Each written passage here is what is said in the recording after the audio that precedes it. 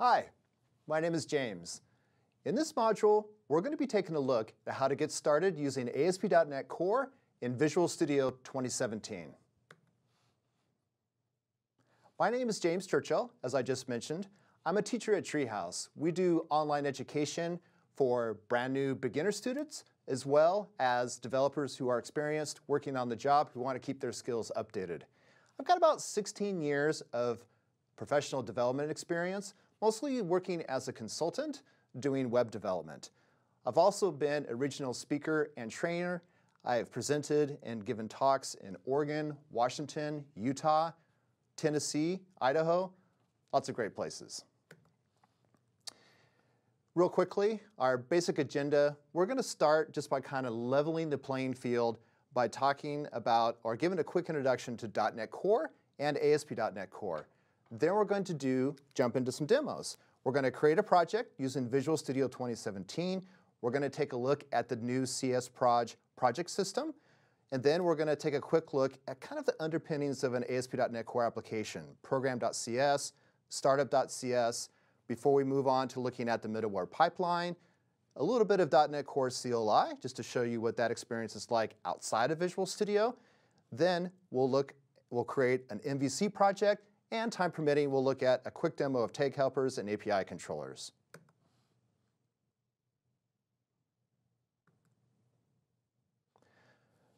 So to start, let's just give a quick overview of what .NET Core is. So .NET Core is an open source, cross-platform version of .NET. It's supported on Windows, Mac OS, and Linux. It's a subset of the full .NET framework.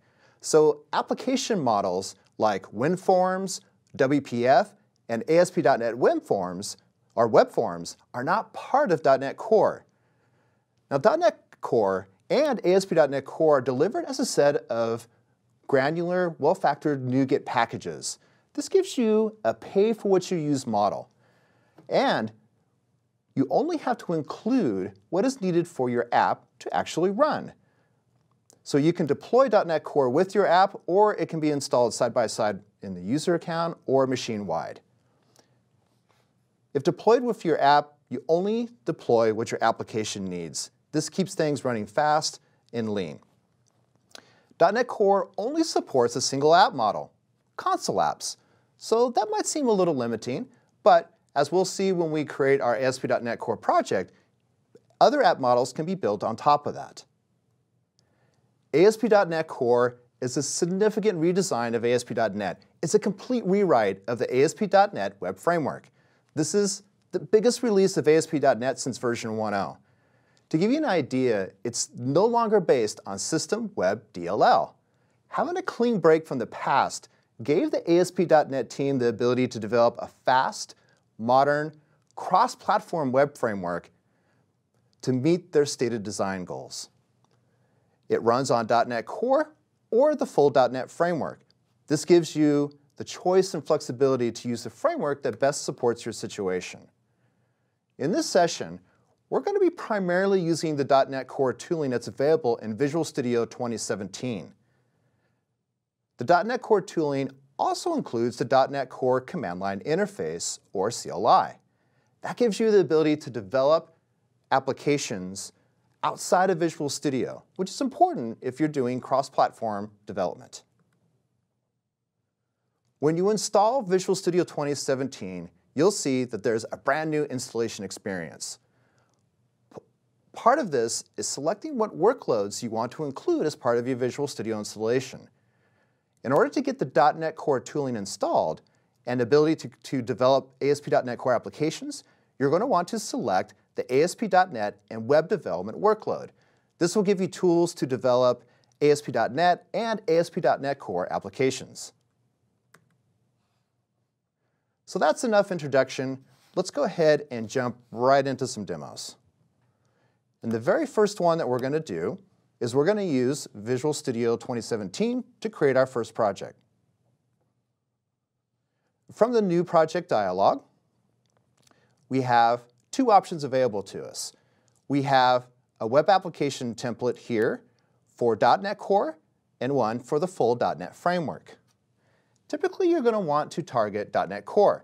This gives you the ability to develop or deploy your application onto non-Windows platforms, and you can also take advantage of the Docker tools in Visual Studio. But if you need a feature that's not yet part of .NET Core or available there, then you might need to target the full .NET framework. But for this example, we're going to go ahead and target .NET Core. For my application name, I'm going to name this something creative, like First ASP.NET Core App. I spent a lot of time thinking about what to name my projects, and you can probably tell. And then I'm going to click OK. Now, this will take you to the second part of the project setup. You're familiar with this if you've created ASP.NET projects before. This allows us to pick the specific ASP.NET Core template that we want to use to create our project. We have empty, web API, or web application. For our first project, I'm going to go ahead and select the empty. Down here, you'll notice that there's a checkbox to enable Docker support. We're not going to cover Docker in this module, but that's what you would check in order to do that. Over here on the right, just like you've seen before, you can change your authentication options. And we currently have no authentication selected. We'll keep that way just to keep things simple. And then I'll click OK to create our project. As soon as our project is loaded here in the Solution Explorer, the first thing I want to call attention to is this new Dependencies folder. This used to be called References. Inside of here, if we expand this, we can see a NuGet folder, which contains our NuGet packages that we're referencing, and an SDK folder. The Microsoft.NET Core.app is the .NET Core framework that we just targeted. Now, if you look at our other files here in the project, we'll see program.cs and startup.cs. But you'll notice that there's something missing here if you've done ASP.NET Core development before. There's no project.json file. And why is that? Well, the new project system inside of Visual Studio 2017 that's part of the .NET Core tooling is based on MS Build. So, to be clear, this is not the CS Proj that you know and, well, probably generally dislike. There have been many improvements made to MS Build in order to accomplish what they wanted to accomplish with ASP.NET Core applications. Not the least of which is that we can now right-click on our project and select Edit First ASP.NET Core App CS Proj. And we can do this without having to close the project or unload it. Now, probably the first thing that you'll notice when you see the new CS Proj format is look at how few elements there are within the CS Proj. If you're anything, in my experience, if it's anything like my experience, you're used to seeing a lot of elements here. They've been able to pare this down by using a lot of smart defaults, and they're also using file globbing, so they don't have to include individual references to files. Every file that's in your project folder that's on the file system is now by default part of your project. What that means is that you can make changes to the file system and they're just going to be picked up inside of your project. That means, for instance, if you switch branches, if you're using Git, then the project will just automatically take notice of that and adjust. Or if you add, remove, or rename files and folders, those will be picked up automatically as well. This one change will go a long ways to reducing the kind of merge conflicts that .NET developers have dealt with for years. The other thing that you'll notice is that we have package references to NuGet packages right here in CS Proj. It's not in a separate file. And especially cool, watch this. So if I pin my Solution Explorer back open again, and I'm going to just cut this package reference while we keep an eye over here on the right. So I'm going to cut and I'm going to save. And notice that my NuGet dependencies list is going to stay in sync with what my CS Proj is that I'm editing over in the editor. So it's live editing of the file. So cool. And if I undo and save again, then that reference is going to come back. You'll notice that there's a little bit of a caution or a yield sign that was there. That's the package being restored so that it's available to our project to use. If you've done ASP.NET Core development before, and let's say you have an existing project, you may have a project.json file that you're going to want to migrate as you bring it forward into Visual Studio 2017. Well, it's not a matter of that you might want to, you're going to have to. The new CSproj MS Build project system is the only way that you can develop projects, ASP.NET Core projects, in Visual Studio 2017. Now, something to take note is that in Visual Studio 2015, the preview tooling only supports project.json, that project system. So when you migrate to 2017, it's a one-way trip into 2017. Though that may not be as big of a deal as it sounds, Visual Studio 2017 installs side by side with Visual Studio 2015. So you should be, if you have projects that you want to keep over on Visual Studio 2015, if you're working on a team and maybe you're moving ahead, just coordinate with your developers on your team and make sure that everyone is prepared to do what they need to do to keep up with that change to the project. Now, let's go ahead and switch gears and move on to looking at program.cs. Program.cs is a simple class. It has a single static method, static void main. Now, astute .NET developers who are watching the live stream here will probably look at this and think, this looks like a console app. And you know what? You'd be right. As I mentioned a bit ago, .NET Core only supports a single app model, console apps. So this is the entry point into our application. Now, what makes our app an ASP.NET Core app is that the main method is creating a host, building that host, and then running that host so it can listen for HTTP requests. Now, we use the web host builder to create the host. It's a Fluent API, so we can just dot off of web host builder, the new instance, and call methods to configure our host. The first one that you see here is a method use Kestrel, and this tells the host to use the Kestrel web server. Kestrel is a cross-platform managed web server. This allows ASP.NET Core apps to be developed and ran on platforms other than Windows, Mac OS and Linux, for instance.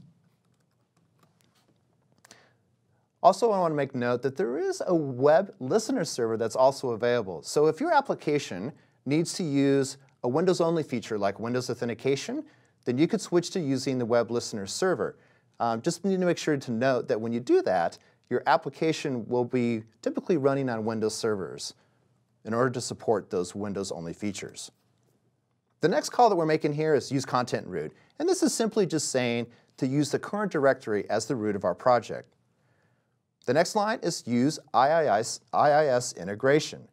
This method configures the host so our web application can be integrated with IIS, or when we're developing locally, IIS Express. Now, this is kind of an important note. IIS is no longer directly supported, meaning that IIS does not host our ASP.NET Core apps within its own process. IIS is used as a reverse proxy to Kestrel. This is the same general approach for hosting Node.js apps in IIS. The useStartup method says to use our startup class when the application is starting up. And we'll take a look at that class in just a minute. Use application insights is to configure application insights for our application. We'll go ahead and leave that there, even though we're not going to be doing anything with that specifically in this module. And then, like I mentioned before, the host is built, and then we call run on that host so it can start listening for HTTP requests. Let's go take a look at our startup class. One of the first things you'll notice here is that startup is just a plain class. There's no interface implementations, no inheritance, but there are two specially named methods that our host will look for and call when our application is started up. The first is configure services. Configure services allows us to configure, well, services for our application. Services are components that their intent is to be, or they're intended for consumption in our application. Sometimes by middleware, sometimes by controllers if we're doing MVC, filters, that sort of thing. Services are made available to these other classes through dependency injection, or DI. What's really great about ASP.NET Core is that it now includes a built-in inversion of control IOC container out of the box, and it supports constructor injection by default. Now, the built-in container, if it doesn't suit your needs for whatever reason, can be easily replaced with a container of your choice. Now, our configure services method isn't doing anything right now. In a later example, when we configure an MVC, or create an MVC project, we'll see an example of what that looks like. Let's move on to our configure method. Actually, let's go back for a second. Even though we're not configuring any of our own services, there are application services that we can inject into our configure method. iApplication Builder is an example. We can use that in order to configure our middleware pipeline, which we'll take a look at in just a second. iHosting Environment is used to give us information about our current environment, and iLogger Factory is used to configure logging providers, like we're doing right here, where we're adding a console logger. I'm going to go ahead and comment out these two lines just to reduce our configure method down to a single call, app.run. And what app.run is doing is it's configuring a terminal middleware component. A middleware component is going to handle an HTTP request. Now, we're only going to do a very simple thing here. We're going to take the HTTP context that's handed to us, and we're going to write asynchronously to the response the text, the hello world. Let's go ahead and run our application. And I'm going to do that by pressing Control F5, so I'm going to run without debugging. And once this builds and starts up here, it'll open up Edge, and we should see our text written to the response. Now, if we view source on this, just to be clear, it is just the text, hello world. There's no markup here whatsoever. Why is that? Well, because that's all that we're writing to the response, is just the text, the string, hello world. Now, something that's kind of cool, since we're not running without debugging, I can just update this file, come over here to the browser, refresh the page, and we'll see the new content without having to close the browser, stop the app, rebuild, and restart the app. Now, let's try another experiment. What if we were to comment out this middleware so that we're doing nothing in our configure method? I'm going to go ahead and set a breakpoint here right at the end of our method code block. Then I'm going to press F5 this time to debug so that we hit our breakpoint, just to make sure that the configure method is actually being called. And here we are at our breakpoint, so I'll press F5 to continue. Oh, and we get an HTTP 404 error. So that's interesting. But it makes sense, right? We're not configuring any middleware components in our configure method right now. So there was nothing written to the response. And what this tells us is that if we don't have any middleware in our pipeline, the default behavior is to return a 404 HTTP status code. Let's go ahead and bring that back, and let's try something else here. I wanted to show you an example of the ASP.NET Core's approach that we like to refer to as build up. So I'm going to throw an error. I'm going to say throw new exception. Throwing an exception is not asynchronous, so I'm going to take that keyword out, and then we'll run our application again.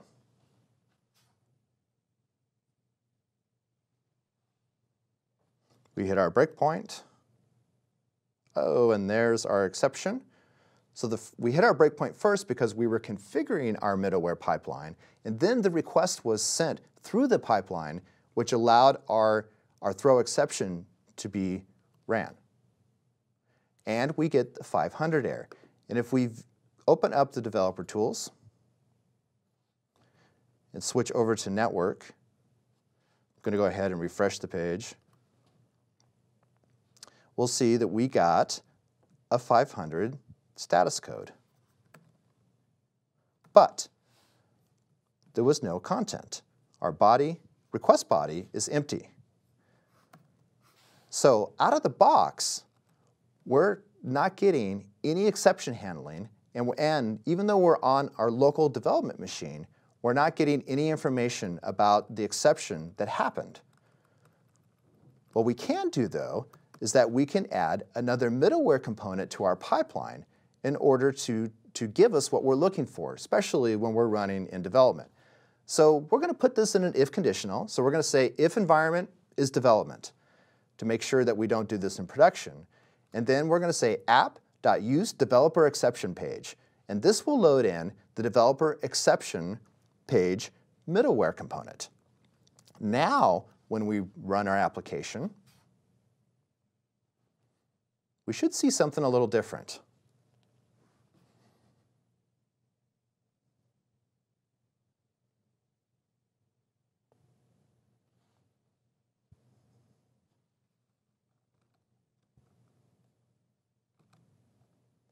And it looks like we might be hung up here. Let's give it another second.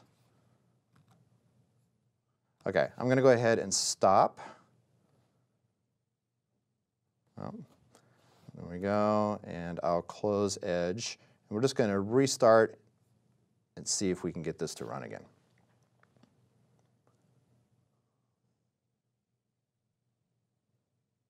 Okay, here's our exception. Press F5, and now we get probably what we were expecting the first time. We get a stack trace, and we can click this plus, and look at that, we get a nice little formatted code snippet showing where the exception happened. We can also click down here and show the raw exception details. If we had query string parameter values, we could see them here. If we had cookies, we could see them here, and here we can see the headers. So that's pretty cool, a nice developer exception page. But to get that, we had to add the middleware component.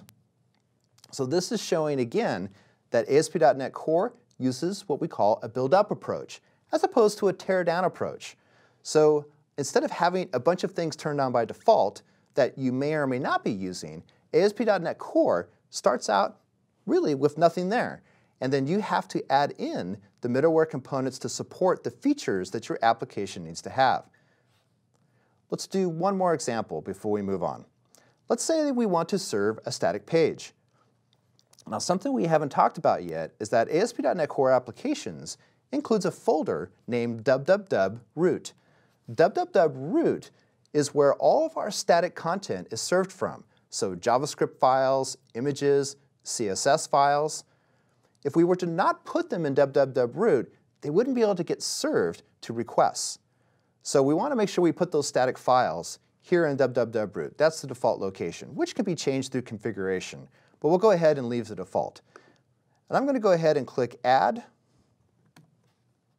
New Item, and then we'll select HTML page, and we'll give it the name Index. And then I'll add in H1 and say hello from the index page. And save that.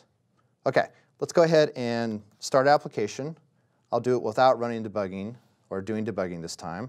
Oh, and we got our error. Well, I didn't browse to index.html, so let me do that. Oh, that's interesting. We did the correct route this time, but we still got the exception. So let's go back to our application and take a look at startup. Yeah, so there's our terminal middleware component. So our request is getting down there, but the static file is not being served. Well, this is an example of the build-up approach again. Out of the box, static files are not going to be served from ASP.NET Core application. So first, we need to add that package to support doing that. So we can right-click on our project, go to Manage NuGet Packages, and then we'll go to Browse. And the package that we're looking for contains the word or the string static files. And the very first one that showed up here on the list is the one that we're looking for. So I'm going to select that and then click Install. Click OK. Yes, I accept the terms. I had my lawyer look that over the other day, so we're good. Okay, the NuGet package is finished installing. And you can see over here that it is now in our NuGet dependencies list in Solution Explorer. And if we come back over to Startup, we need to add the middleware component to handle static files. So we're going to say app.use static files. And I get an IntelliSense error. And this happened to me earlier when I was running through this. So what I'm going to do is, I'm not sure why this is happening, but I'm going to close the solution, and then I'm going to come back into it. And we'll see if we can make that error go away. And there we are. Control-Shift-B just to make sure that we're compiling, and we are. So let's review that real quick. So our middleware pipeline now has 3 components. If we're in development, which we are, then we add the Use Developer Exception Page middleware component. Then we're adding Use Static Files, and then our terminal, the middleware component at the end, the last one that runs, is throwing an exception. So I didn't mention that before, and maybe that wasn't absolutely clear. If you've played around at all with Node.js, or previously in ASP.NET, you could use Owen to set up middleware pipelines. The order that we add our components is the order that the request goes through in. So order is important here. We wouldn't, if we added static files after the app.run, it would never get there because app.run is always going to terminate the request and not go on any further through the middleware pipeline. So we're going to want to make sure to put that before. Okay, now let's Control F5 and run our application one more time. And we still get the exception. Well, let's try browsing to our file again. Oh, great, success. This time we got hello from the index page. So that's great, but maybe we don't want to ask our users to have to specifically type in the URL to our static file or to our index page. Well, we can add another middleware component, use default files. And notice again, order matters. I'm having to do that before the static files component so that when the request comes in, if it's for the root of our site, it will modify the request, the path specifically, so that it includes a reference to our default file. So now, if we come over and take off the specific reference to the page, now we get our default index page without having to browse to it specifically. And notice that we're not getting to the end of the middleware pipeline anymore because use static files, well, let's take a step back. Use default files, modified the request, so it's looking for index.html. Then use static files, looked for that file in www.root, found that it was there, read that file, wrote it to the response, and didn't call next invoke to go on to the next middleware component. So we short-circuited the request pipeline because there wasn't any other work that needed to be done. So that is a very quick overview of middleware components. There's a lot you can do with middleware components. You can write your own custom middleware components. When we do an MVC application in just a bit, you'll see that there is more to our middleware pipeline than what we're doing here right now. In fact, we'll see that MVC just ends up being another middleware component that we add to our pipeline. Now, what I want to do at this point is I want to show you a quick demo of using the .NET Core CLI to add a class library project to our solution. So why is this important? Well, if you're working in a mixed environment or a team that's not just working on Windows only, let's say you have some developers, some front-end developers that are on Mac OS, they're going to want the ability to be able to create projects using the new project system, so CSproj, and add those projects potentially to the solution. And luckily, we have tools to do that. So I'm going to go into my projects folder, and I'm going to find there it is, first ASP.NET Core app. It's a classic application. And now I'm in the folder for our solution. So there's my .sln and my solution file that's loaded into Visual Studio. And the first thing that we're going to do is we're going to take a look at the help for the command .NET New. So .NET is the .NET Core CLI. That's how we invoke it. And then we say new is the command for creating a new project, and we'll do --help just to get some additional information about the command. We can see arguments that we can pass, options, and here specifically is what I wanted to show is the list of templates that are available to us. And here's the one that we're looking for. So class library, and it has a short name of class lib. So let's use that.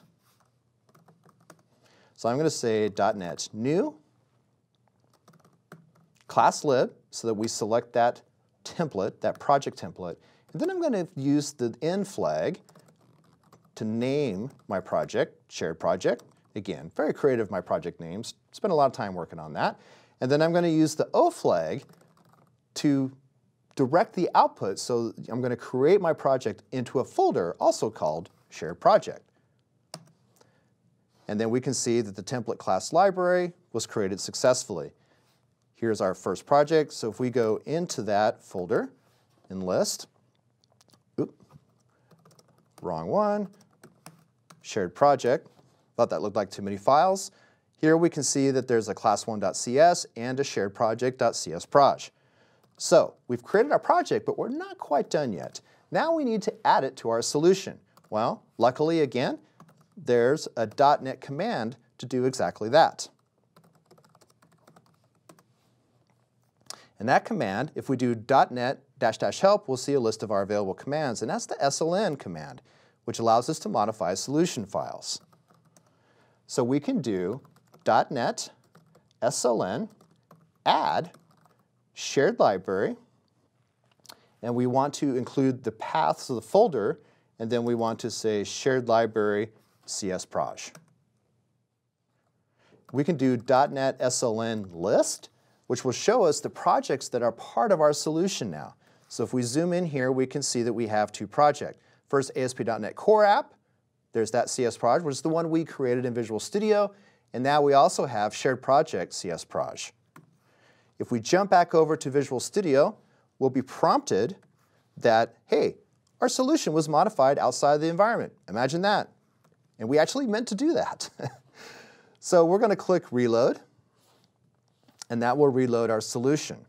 And lo and behold, here is our shared project, class library project that's now part of our solution. It's so great to be able to have the option to do these things outside of Visual Studio. Love having the choice, love having the flexibility. If we right-click and select Edit first ASP.NET Core App csproj, then we can go in and see, oh, you know what? I missed a step here. What I wanted to do was go in and add a reference to our new class library project. So I added the project to the solution, which is great, but we're not consuming it from our ASP.NET Core project yet. So this works just like it did before. You right-click, you add a reference to a project that's in your solution, you select it, and say OK. But you notice as soon as I did that, now we have a project reference element in our csproj. And look at that. Look how clean that is. It's just the path to the project file. No GUIDs to look at. Really easy to do. In fact, we could have just edited this by hand if we knew that this was in fact the XML that it was going to generate. All right, moving on. Now it's time to go ahead and create our first MVC application. So I'm going to close this project, and we're going to go back to using the new project dialog. We can do that here from the start page. You can see that there's some templates here that we've recently used. Here's ASP.NET Core Web Application.NET Core. Yep, that's the one we want to use. That takes us right to where we want to be. And this time, I'm going to name this first ASP.NET Core MVC app. And then click, and we're still targeting .NET Core, and we'll click OK. But this time, though, instead of empty, we'll choose the web application. We're still not going to use Docker. And we could go into our authentication options, and now we have the ability to select individual user accounts or Windows authentication. If we selected one of those, it would use identity, just like it did before if you were creating an ASP.NET project in Visual Studio 2015. But to keep things clean and simple, I'm going to go ahead and leave it as no auth. Open up Solution Explorer here. Great. So now you'll notice that there's some things that you would be, if you're an MVC developer or have experience with this, you'll see some things that you expect to see. You see a controllers folder that's got a single controller in there. We have a views folder with a home folder with some CS HTML files in there. All that should give you some good ASP.NET warm fuzzies, so to speak. So let's go ahead and take a quick look at startup and see how things look different here. Well, to start with, we have a constructor. So our startup class now has a constructor, and notice that iHosting environment is being injected. This is that application service that gives us information about our current environment, and it's being injected into our startup constructor. And what we're using this for is we're using the configuration builder to set up configuration for our application. Now, something that I didn't notice or I didn't point out before is notice that there's no longer a web config file as part of our project. That's because we don't use web config anymore for configuration. It's a much more flexible configuration system now. You can use JSON, you can use XML if you want to, or you can use a custom configuration. Whatever format you want to use. We're going to use JSON, so let's go ahead and open up the app settings. And you can see here that it's just a straight, nothing fancy, JSON file. And we could add another value here, so we could say option 1, and we could say some value. If we come back over to startup, let's talk about this a little bit. So it's using the builder pattern here, very similarly to how we configured our host over in program.cs. It's a Fluent API again, so right off the bat we're saying set base path. This is saying use the base path, our content root path as our base paths, which is the root of our project. And then we say add JSON file, and we're passing in the name of the file, which in this case is appsettings.json. It could be any name that you want to use. And notice that we're also saying that this is not optional. There has to be one of these files in the root of our project. If we don't supply this file, we're going to get an exception when our application starts up. And then we're also saying to reload on change so that if we change that file, the changes will be picked up. Then we add a second JSON file. So this is interesting. The name of this one is dynamic. So it's app settings dot, and then we're using the current environment name in the name of the file. So it'd be app settings development.json. And this one is optional. Then lastly, we're saying add environment variables. Now the order of these is important. So the first app settings.json file will get loaded, its key value pairs. Then the second JSON file, if it's there, will get loaded. And if there's any keys that are repeated in there that have already been loaded, then it will overwrite the previous values. And then the last one that gets checked is we'll load key value pairs from environment variables. So because it's the last one, it wins. It trumps all of the others. Environment variables are great because that allows us, for instance, like if we're using an Azure App Service to deploy and host our application, we can set those environment variables, sometimes which includes sensitive configuration data like API keys or database connection strings. We can set those as environment variables so we're not having to store them in a file. More secure that way. Then we say builder.build, and we store that configuration into a property just so that we can make it available within configure services and the configure methods. Now, as we mentioned before, so that's configuration. There's a lot more to it than what we just covered there, but given our time constraints, that's all that we can talk about for now. The ASP.NET Docs has a lot of great resources that walk you through how you can even use, for instance, strongly typed classes to reference your configuration so you're not just dealing with string keys all the time. Pretty slick stuff. Now, we'll take a look at configure services, and look, services.addMVC. This is an extension method that adds the services that we need for our MVC app. And those will be consumed throughout other components within MVC. So here's our configure. We're still referencing the same 3 application services as we did before. This time, not only we're adding a console logger, but we're adding a debug logger. Again, logger provider pattern, so we can add as many providers, even custom ones that we write ourselves, to this, and then we log throughout our application without really concerning ourselves with what logger or what provider they're going to be written out to. We set our level and we write a message, and that we can change this configuration in different environments to be whatever we need to do. And for instance, here we're using console. Maybe we don't do that in staging or production. We do something else like write to a database or an API. Then we check to see if we're in development environment. If we are, we'll use our developer exception page again. We also configure browser link as a middleware component. If we're not in development, then we're using the use exception handler middleware component. Now this handles exceptions, logs them, resets the request path, and then re-executes the request to this path. So this allows us to do like a pretty user-friendly error page.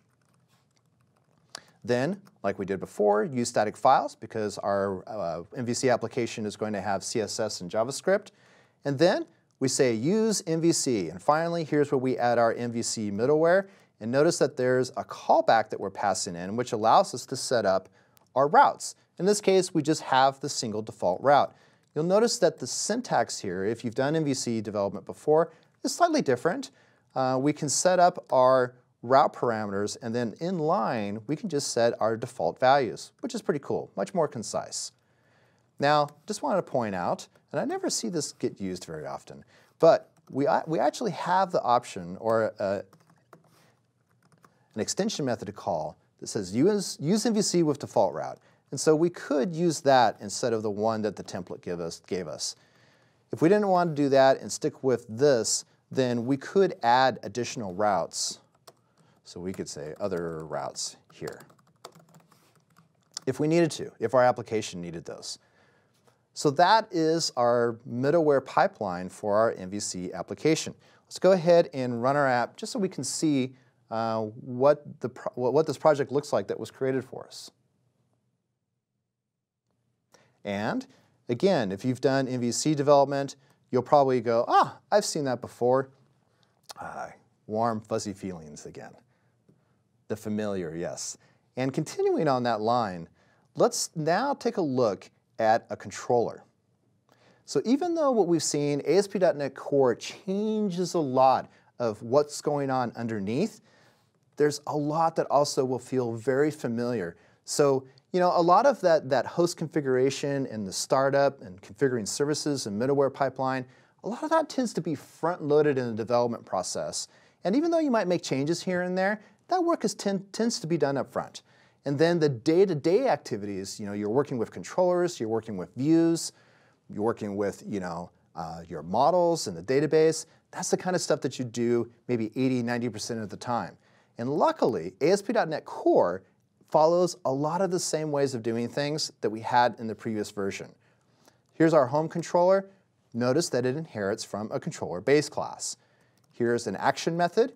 Now, instead of an action result concrete type, it is using an iActionResult interface, but the naming is similar, so that will feel very familiar. And then notice that we're returning an action result by calling view, which is defined in our base class.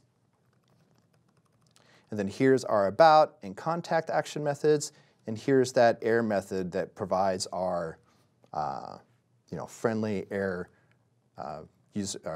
message page to our users.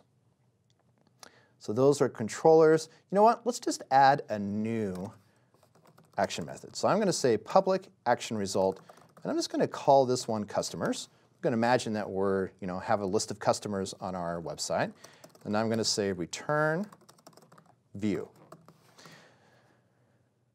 Now, I'm going to right-click on this and point out that this is something that I think will get fixed probably relatively soon. But what you would expect to see here is add view to invoke scaffolding to add that view. And it's not in the menu. And in fact, if we right-click here on our controllers folder, now we do see this one, add controller. But when we do that, Visual Studio 2017 is going to prompt us to add some dependencies in order to get scaffolding. Like it's thinking that we need to finish building out our MVC application so that we can use scaffolding for our MVC app. Well, we created this from the project template, so that's why I say that this feels a little sort of off kilter right now. I'm sure they'll get this fixed up. So I'm going to go ahead and say add full dependencies. And that's going to take a few seconds here to go out and It's going through our project and adding the things that it thinks are missing. And once that's done, we'll be able to right-click on that view method and be able to select, say, Add View. We're given some, it's kind of cool. If you didn't have an MVC project set up and you wanted to do that, it'll add all the dependencies and things that you need to your project and give you some instructions about how to modify your startup class. Pretty slick, actually. Now we can right-click on View here, and we get Add View. And that brings up the same dialog that again, you would expect to see. It picks up the name from our action method for the view, customers. We'll go ahead and use the layout page that we have. And once this finishes scaffolding our file, then we'll see our CS HTML Razor view. Here it is in all of its fantastic glory. All right, now we need to do one more thing. Well, let's go ahead and run our application.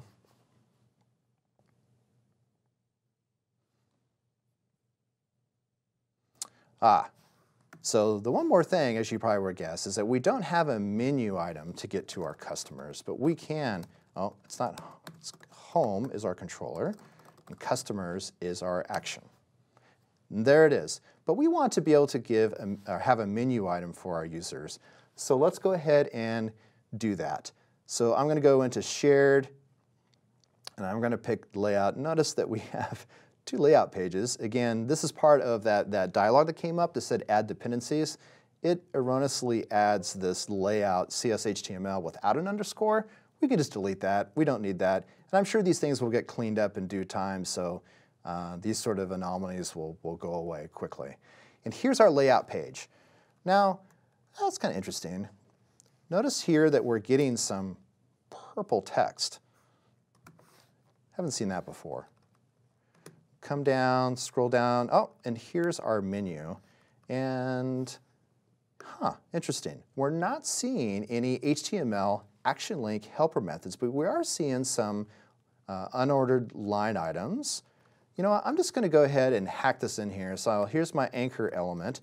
We have an ASP area. That sounds familiar. I recognize that. ASP controller, home, yep. ASP action contact, well, I'm going to guess that this needs to be customers. And then the text for our anchor element should be customers. If we come out here then, oh, look at that. We get our menu item. And now I can click on contact and go to the contact page and click on customers and go to the customers page. That's exactly what we wanted. But what's going on here? So these new purple attributes or elements are what's known as tag helpers. Tag helpers are going to be, they're really cool. So again, just for comparison's sake here, let's create one of these menu items by using an HTML helper method. So we would typically use action link, and then I always forget what the first parameter is. Right, it's the link text. So I'm going to say, and I'll just call this test, and then we'll say index, and then continuing on, all right, route values. And I'm trying to get to the point where we can do CSS classes, because I want to be able to style.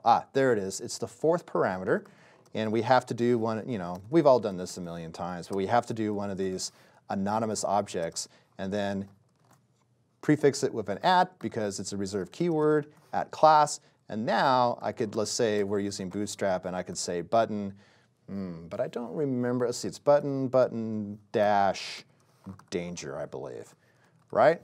Really user-friendly. In fact, if you pass this off to your designer and your team, I'm sure they're going to love you to go through and add a bunch of classes that way. Now with tag helpers, we're able to apply server-side code or decorate our elements with attributes, or even have custom elements that invoke server-side code to be able to render markup in our views.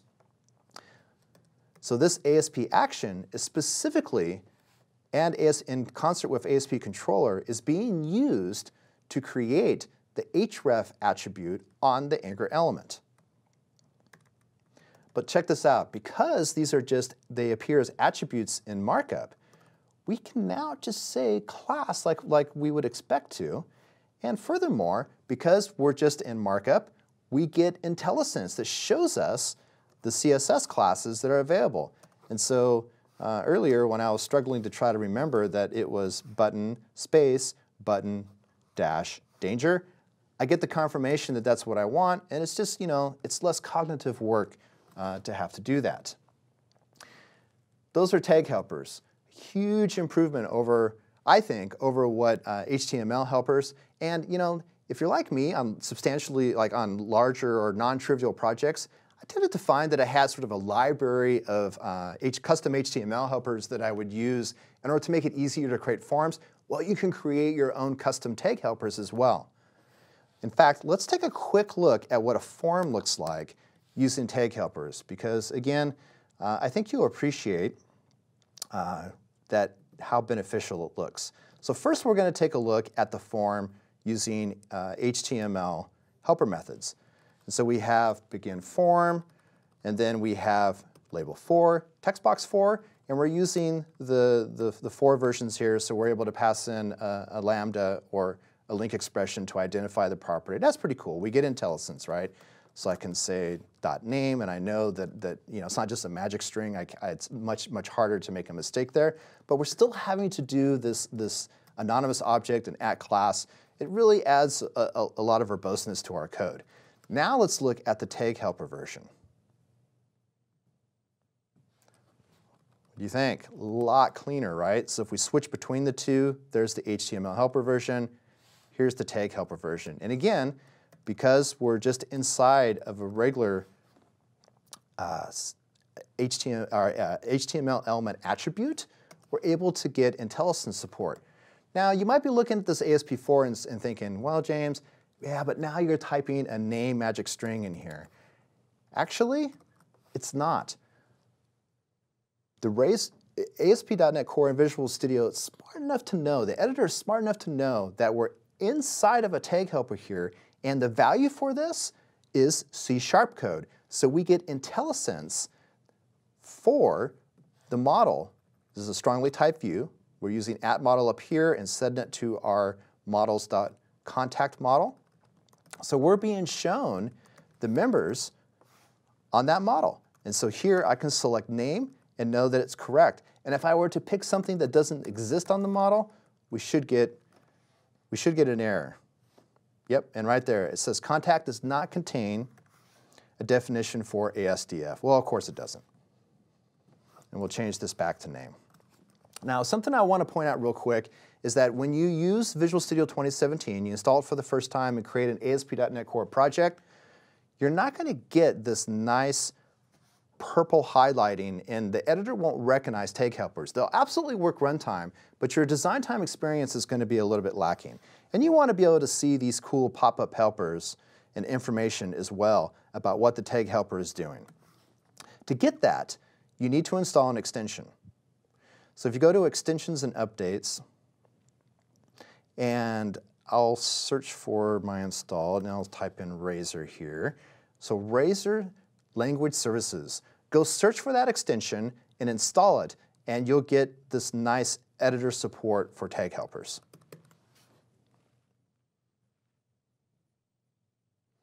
The last thing that I want to look at here real quick is API controllers.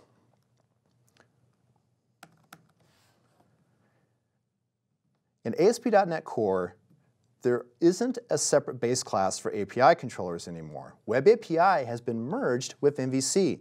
So you'll notice that our contacts controller, which this is an API controller, is inheriting from the same controller base class that our MVC controller did. This is great. If you ever had to create a custom filter, for instance, like if you're doing some sort of custom authentication authorization, you had to, in previous versions of ASP.NET, you had to implement that twice, once for MVC and once for Web API. You won't have to do that anymore because it's a single base controller. You'll notice here that we have a route attribute, and we're able to use this controller token so that we don't have to repeat the name of our controller. That's really great. If we rename our class, then the name will just flow up into that route attribute. One other big change is that even though I've named my method get, I have to be explicit about the fact that this should be associated with get requests. It's no longer going to pick up the naming of my action methods. And then here's an example of using our route parameters directly in our action or in our HTTP GET attribute. So we don't have to have separate attributes. We can just specify that we expect an ID parameter. Much more concise and elegant than it was before. And here is our put method, and here is our delete method. It's just a quick overview. The rest of this code should look very familiar. We still have our same helper method here for returning no content, for instance, or not found, so forth and so forth, or created at action, whatnot. So all of that should feel very familiar, and there's more to know about Web API, of course, in ASP.NET Core, but that's what we have time for today. So real quickly, let's do some wrap up here.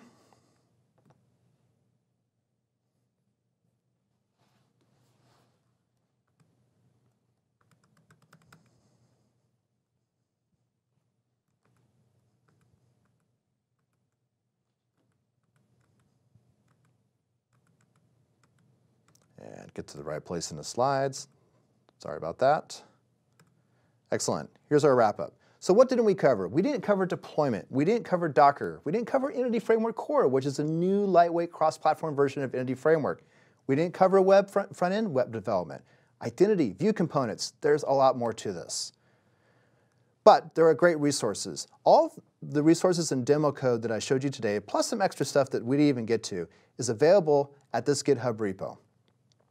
And if you want to dig further into this, be sure to check out these Microsoft Virtual Academy courses on ASP.NET Core. There's an introductory course, there's an intermediate course, and there's a more advanced cross-platform course. These are taught by Scott Hanselman and Maria Nagaga. Really great content that's freely available. Go check it out. Also, as I mentioned in the beginning, I work for Treehouse. We have a 7-day free trial that gives you our full access to our library. A lot of great C#.NET content up there, including a workshop that I did on ASP.NET Core. So go to teamtreehouse.com and start your learning there today. Thank you very much for tuning in. And that's all that I've got. See you later.